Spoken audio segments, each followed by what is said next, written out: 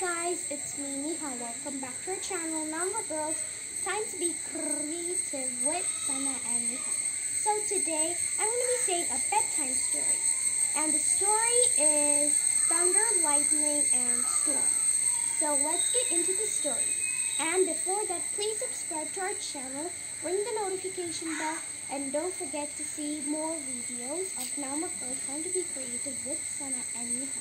So let's get into the story. So, a long time ago, there lived a powerful hermit named Lukta Moniese. For short, we'll call him Lukta. He had 3 promising students. Moni Mekla, the brilliant goddess of the sea, Warachun, the prince of the earth, and Ria Meso, who is a demon and his heart burned with fire and ashes. Lukta wanted to know which student was the best among these 3, so he challenged them to a contest. Whoever got a full glass of morning dew gets the prize of a mysterious gift.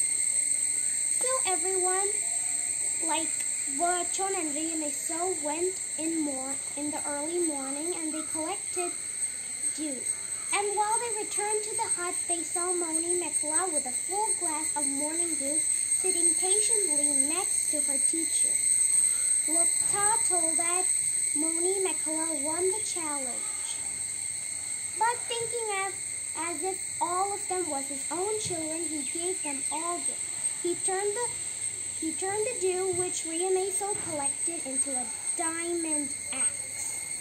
For Warachon, a magic dagger, and for Moni Mekla, a crystal ball unlike anything you never saw. It was shining just like diamonds and looked very, very, very pretty, but it was so powerful. Riyameso was very jealous, so he thought of taking the crystal ball. He lured Moni Mekla and asked him if he could get the crystal ball, but she refused and flown off. But Riyameso didn't agree this quickly. He wanted the crystal ball by force, so he flew off into the air in search of Moni Mekla. But on his way, he attacked Warachon. Because Warachon was a very kind and caring person, so he didn't want Riyameso to take away the crystal ball from Moni Mekla, so they both challenged themselves. But Warachon failed and he died by a mountain. Soon, Riyameso reached where Moni Mekla was staying. She was staying with her friends in a pond, and they were talking. Riyameso said that they all should say that I was the best student of Lukta and I'm the master of the crystal ball. But Moni Mekla, with no fear, just flew off into the sky, and Riyameso followed. One last time, Riyameso asked to give the crystal ball, but soon she told again a no. With that, he was about to attack her with his diamond axe. Before that, Moni Mekla threw her ball into the air and it shined like any ball you've never seen.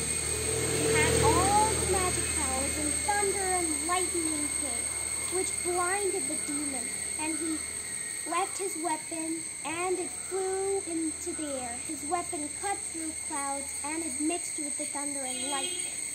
And precious seeds of drops came from heaven.